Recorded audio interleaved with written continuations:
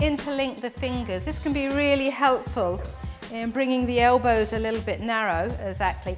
And then just shifting the shoulders back, helping to come right up onto the tops of the shoulders ideally, and the back of the neck.